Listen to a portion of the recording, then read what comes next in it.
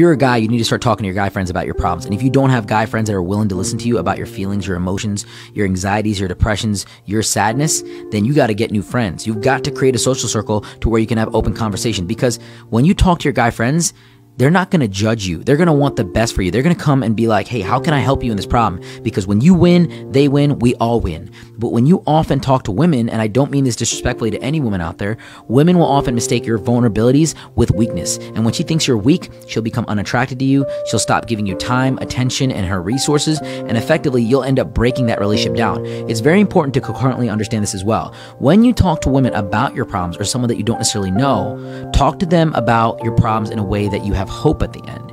Hey, today was a bad day, or I'm not doing that well financially, but I'll figure it out. Have that ending to where you show positivity and a hope that you're going to get out of the situation, because that's what women are looking for a lot of times. You're in a problem right now. They'll give you that emotional stability and that emotional venting capacity, but they want to see that you're willing to move out of this and that you have hope that you can get out of the situation that you're in.